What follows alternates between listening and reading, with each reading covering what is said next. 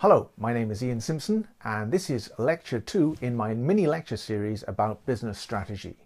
If you watched lecture 1, you'll remember that I outlined what strategy was and the need for strategy. So let me quickly review that. My preferred definition of strategy is that of Michael Porter, which is strategy is the creation of a unique position involving a different set of activities. That is, activities that are different from your rivals or similar to your rivals but done in a different way. Well, today in lecture 2 we're going to talk about the next step, which is OE, operational effectiveness. So what is OE? Well, first of all, OE, operational effectiveness, is vital for your business, but it is not strategy, and I will explain more about that why. OE I would describe as all those things that you do in your everyday business, all those slippery procedures and processes and activities that you do to make your business run smoothly. So if I can give you a few examples of that, it might be, I often use the language education business as my analogy for describing and talking about strategy and creating competitive advantage. But the things that I talk about, you can cross them over into your business, and I think you'll be able to apply them accordingly. So examples of what OE might be. For example, within my business, we use an internal communication system that's very effective, but very simple. We use Line. You could use Viber. We use Line. It's live, and everybody has it on their mobile devices, and everybody knows what's going on. That's an OE procedure.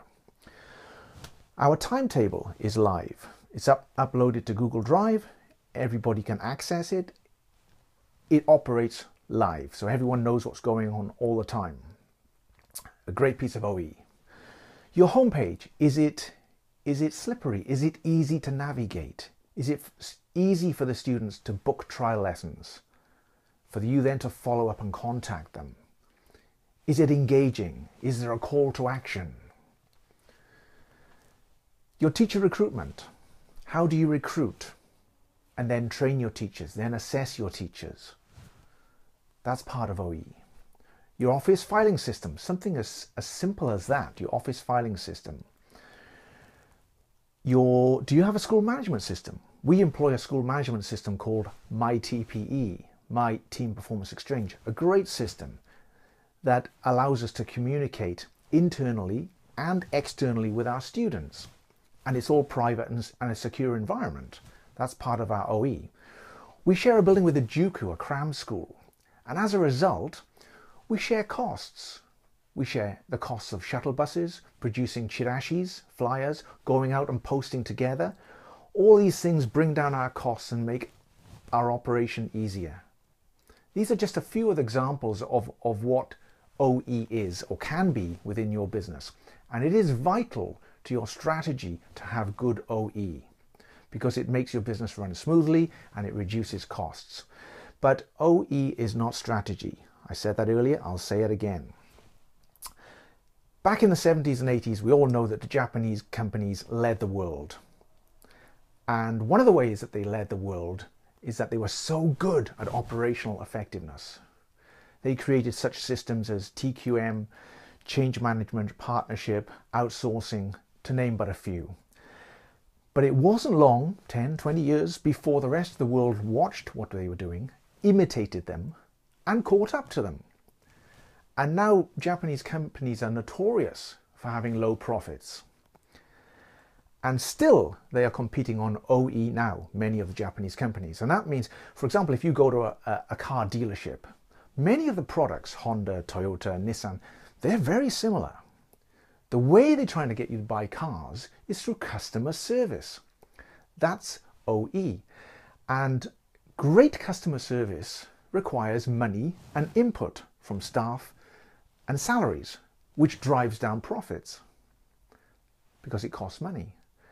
Therefore, Japanese companies are notorious for having low profit margins because still they're trying to compete on OE instead of creating unique products and trying to create a really strong, definitive strategy.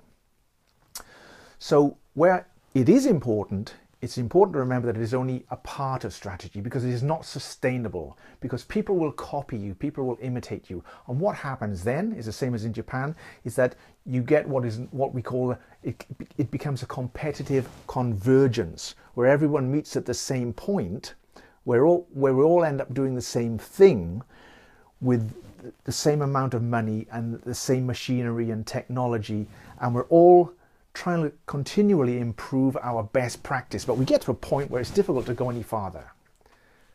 And then you need something else to take you ahead again and create a competitive advantage.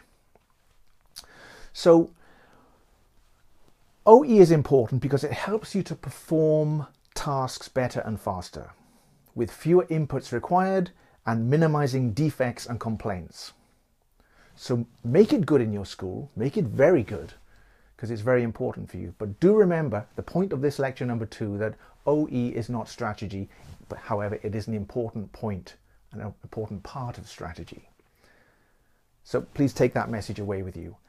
And I'll see you again in lecture 3, when we will continue. Until that point, give yourself the edge.